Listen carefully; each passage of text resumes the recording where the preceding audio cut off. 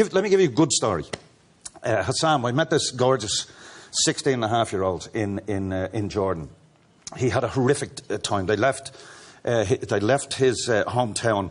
He was doing an exam. A bomb came in and he pulled his dead friend out of the rubble. They made their way, and I don't even want to go in, it'll take too long to go into it. They managed to get to Jordan. I met him after he had been teaching himself English off a mobile phone. He taught himself in 4 months. The family got separated. His dad was in Germany. He was trying to get there, and between the hours of 3 and 5 every day, he was teaching himself German off YouTube, off a mobile phone, because he didn't want to be a burden on the German people when he got there. He's 16 and a half years old. I've been Skyping him. He just sent me last week, he sent me his visa. He got his visa for Germany. And 48 hours ago, he sent me photographs from the window of the plane where he was coming into land. He's safe. He's there with his mum and his brother and his whatever. And one story. One story.